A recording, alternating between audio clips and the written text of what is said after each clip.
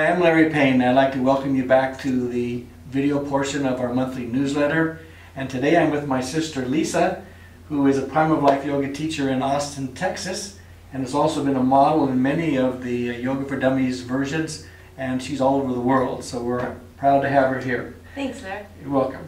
So today's mini workshop is going to be about a principle called PNF, proprioceptive neuromuscular facilitation.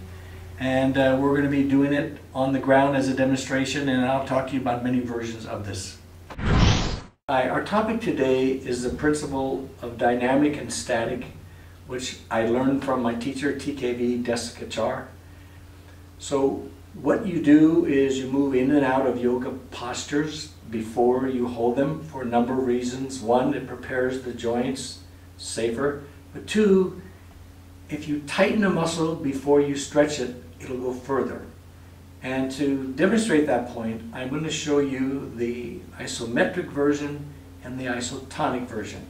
So with isometric, if you raise your left leg, first, Lisa's very flexible, so you can see she goes further than most people on normal. Now the isometric is when you push against a fixed force, okay? So if you push against my hand, 8 seconds, 3, 2, 1, watch what happens when she releases, even more flexible. Okay?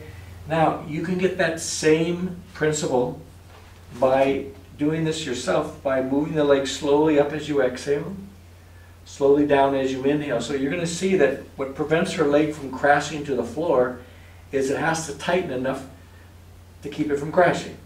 So that's the isotonic version. So you're moving with a little resistance. It'll give you the same type of reaction. You'll be able to go further. So this is the principle of dynamic and static, and from a scientific standpoint, you would call this proprioceptive neuromuscular facilitation, or PNF. That's why we say PNF, because it's easier to say.